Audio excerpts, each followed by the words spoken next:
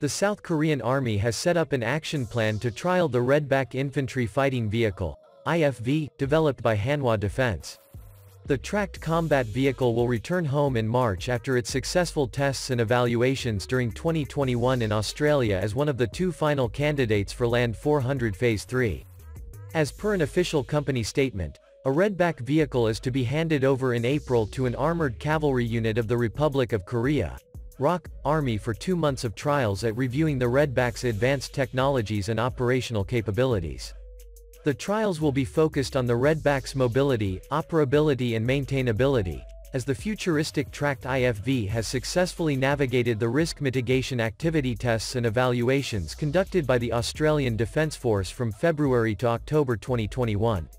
For mobility tests, the vehicle is set to be assessed on paved and unpaved roads with various driving skills, including pivot, obstacle clearance and night maneuvering with situational awareness equipment. Operability trials will include evaluation of situational awareness cameras, operation during hard barking, load space and the ergonomics of various seating configurations. Tactical operations of the auxiliary power unit and turret systems are also to be tested. To review the Redback's operational sustainability, the vehicle will also be assessed in various recovery situations. During trials, the Redback is also scheduled to demonstrate its off-board health and usage management system, HUMS, which monitors and diagnoses component faults in their early stages. The Redback is a new South Korean infantry fighting vehicle, IFV. It was developed by Hanwha Defense. It was specially designed to meet an Australian Army requirement. The chassis was rolled out in 2020 and this new IFV with turret was first publicly revealed in 2021. It is being proposed for Australian Army, to replace the current fleet of M113AS4 armoured personnel carriers. The Redback competes with other contenders, such as the German Lynx, to meet the Australian Army requirements.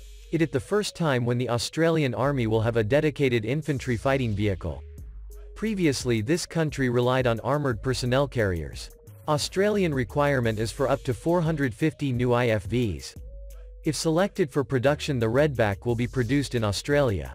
By 2021 a total of 3 prototypes were built. It was announced that in 2022 the Redback will be trialed by the South Korean military. The Redback is an advanced, well-armed and well-protected vehicle. It could be among the most protected IFVs in the world today. It weighs a whopping 42 t and could be classified as a heavy IFV.